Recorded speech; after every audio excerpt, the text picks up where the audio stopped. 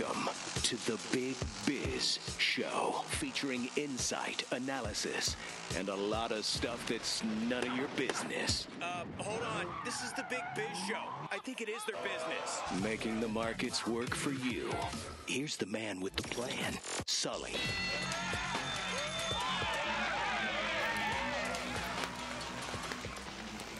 Hey there, live from the Loft 100 Studios in sunny San Diego, California. Big Biz Show's on the air. Great to have you along today. Huge show coming up, and of course, right on set, we got Costa, we got Greg Tartaroff, our executive producer, we got Howie, right from the NASDAQ floor, or here, and we've got the day trader trio. DTT, give us something. 1, 2, 3, 4. Yeah, it is Howie Font, our analyst here, to talk about the market. I heard that you were going to talk about the jobs numbers. Yeah, I think it's an important piece of data that I actually... You geek out on this, don't you?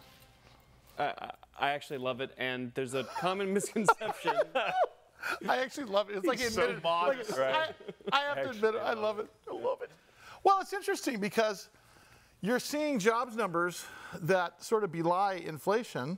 So there's a good news, bad news story, which is going to mean higher interest rates, I believe, in the future. Talk about this a little bit. Well, that's exactly right. And we're in this weird situation where the Fed has its dual mandate. It's got two jobs, right? Mm-hmm.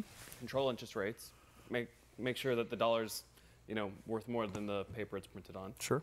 And the second is to maintain full employment. Exactly right. So, and by the way, both of those things creates price stability as a result of that, which is what we all been talking about lately. But the price of labor is one of the prices that they need stabilized, right. And people want their wages higher, but the more money they get, the more they spend. That's exactly right. Spending is 70% of our economy, the GDP, the report card of our economy.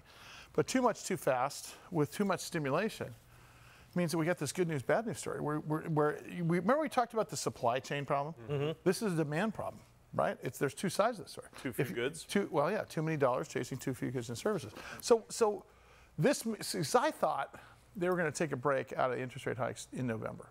In my mind, we're going to see an interest rate increase again. Well, it's 50-50 now, the chance. So it was 94% against, and now it's 50-50. That's right. That's the trajectory we're going down. And we were supposed to be done or maybe cutting by the end of the year. I think I said this last time, but now we're not going to finish up until maybe the middle of next year. Yeah. And I was telling a friend, one that I have, about this that wanted to listen. It's also a geek about jobs. We had the unemployment rate go from 3.5 in July to 3.8 last month. Yeah. But at the same time, we gained jobs, and I just wanted everybody to understand that that denominator is not based on all the people in the country. It's based on all the people working. So yeah, by the way, there's people that are working, they're looking for jobs, that has that number, and there's people that weren't looking for jobs, they're now looking for jobs. So all of these variables affect that job rate. So that's why you can have the tale of two cities in one single jobs report. Yeah, and it might be important for someone watching that's watching too much TV and maybe hasn't been fully employed the last couple of years to know, you've had a lot of leverage. Yeah. Wages have been higher. You've been able to go to any kind of restaurant and kind of have more demand than you want. You see this with the union strikes and things like that. But that seems to be slowing down. Well, and also you're seeing credit card debt. We're at $1 trillion in credit card debt, of rollover credit card debt. Consumers have no savings left. Which was a difference during COVID. So now they're living hand to mouth again. We learned nothing from COVID. Credit card delinquencies are approaching 2008 levels. Yeah, Get your victory garden ready.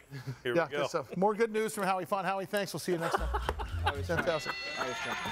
Hey, Steve Brady from Tempest Therapeutics joining us here. He's a CEO of a stock symbol called TPST. We met him a few weeks ago. One of the favorite guys that we have in the program. This guy is in charge of a company that talks about effective and new cancer treatments that are unparalleled to anything we've seen before. Steve, thanks for taking some time out of your busy day. How you doing, pal? Doing really well. Thank you for having me back. Good to see you guys. So listen, will you start off with what we get the most email about you about, and that is how many treatments potentially do you have with one or two sort of sort of therapies that you're putting forth, because it really is remarkable. If you read everything in the news about you guys, read the website about you guys are a quite different company, biopharma company, biotech company. Talk about that. Well, we're fortunate, and it's kind of a two-leveled answer. First is we have a portfolio, we have a pipeline of 4 different programs, right, that range all the way from the very beginning, and a novel target that we think no one else is working on for cancer anywhere in the world that we know of, ranging all the way up to a molecule that we call TPST 1120 that is in a global randomized study in first-line liver cancer patients. And the reason I say it's two-leveled, right, is so you've got the 4 programs which could go in multiple directions, right? They're unrelated to each other. They're completely novel and new science. But then 1120 is turning out, and this is public, right, to have data in multiple types of cancer by itself. Last year, we got what's called a podium presentation at ASCO, which is the biggest cancer meeting in the world, where in liver cancer in renal cancer and another type of cancer called cholangiocarcinoma, we saw really interesting responses. But all eyes for us this year is on our liver cancer data that are coming in this part of the year. But what's interesting, if you look at TPST 1120 and 1495, the first line says multiple solid tumor cancers. That's a pretty big statement, and that's pretty encouraging, is it not? Absolutely. I mean, look, in my career, if you get one drug that works, you retire and chalk it up as a win. I'm fortunate to have worked on a multiple myeloma drug a few years back that is now approved and helping a ton of patients, which is awesome. When we went into 1120, we had a wonderful hypothesis about where it should work. We picked 3 tumors at the top of the line, which were liver and kidney and this cholangiocarcinoma, but there were a whole bunch of others. And what is amazing is we're seeing positive signals in all 3 of them. Wow. That happens really rarely. And the exciting thing about liver, and we've talked about this in the past with you guys, is it's a significant unmet need, and it's an enormous indication. Yeah. You're talking over 400,000 new cases a year in the world. Here's my question for you. When you look at that arc of that FDA story, it shows that you're completed in phase 1 on the 1120. What's next for phase 2? Yeah, so the phase 2 are the data that I'd say all eyes are on right now, right? Which is that global study in first-line liver cancer patients. So it's our 1120 plus standard of care compared to standard of care, right? In randomized data, that's the gold standard in biotech drug development anywhere in the world. If those data that we report read out positively, our next step is a pivotal study, and we seek to do that globally. Well, so let's talk about time frames, because you know what's going to happen here. We're going to start getting email from a million people asking us, when can we get compassionate treatment? When does this start? When do we see it come to market? Now, it's a bit of a road to hoe here, but as far as first indicators go, I don't think I've ever seen a biopharma company or biotech company show these type of indicators this early on. You must have the same experience on your end. Yeah, as I said, most of the time it doesn't work. I mean, I think the last time I looked at the data on success from filing an IND to getting a drug approved, I think it was 12%. Yeah.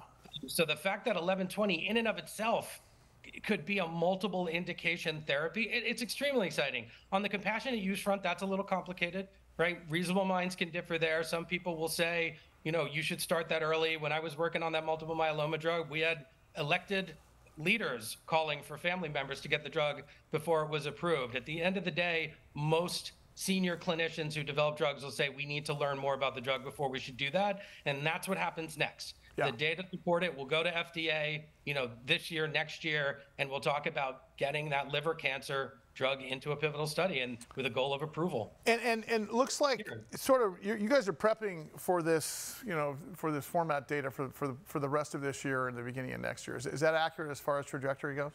Yeah, the liver cancer data we've guided to this half of the year. I mean, we're in it. So hopefully we'll be in a position to tell the world a good story soon. I mean, that's our goal, right? We Sure. do this, these drugs work. Steve Brady, Tempest Therapeutics, TPST is a stock symbol. You can certainly go to TempestTX.com. I need some eye cancer that's going on here. Hey, Steve, is there any other research that goes on during the process of gathering data for the existing therapies, let's say 1120 and 1495, that all of a sudden shows another option for treatment for another malady? Is that sort of how these things happen? Is it as you're testing, oh my gosh, now we can work on this? Yeah, so one of the ways that we learn is we'll go into, we'll say 10 different types of tumors can come in. The other way, and this is happening, we've talked about this publicly with the 1495 program, which is we were looking at groups 1, 2, and 3, let's just say. We had a group of physicians come to us and say, we want to take that molecule and put it into this other indication. We think it could potentially help patients. So it can come from inside and outside. Yeah, and what's interesting is that every time that comes from, when it comes from inside, it's another opportunity potentially for another drug for multiple treatments. Steve, you look calm this week. I guess you're not chewing on Tylenol like you normally are on a regular. No, remember, I'm an ibuprofen guy. Sorry. Tylenol doesn't work. Just making sure. I'll get in trouble for saying that, but. Yeah, you're either day you did Botox because the lines in your head, you look smooth, you look calm and collected. You look smooth as a gravy sandwich, there, pal. Zoom has new filters. Yeah. Steve, we got to get you in the studio, man. I can't wait to talk to you again. We'll definitely talk to you next week. Stephen Brady is his name, the CEO of Tempest Therapeutics. TPST, go to TempestTX.com. Innovative, targeted, and immune-mediated cancer therapies. Doing the Lord's work, man. He is, man. Good Saving guy. lives.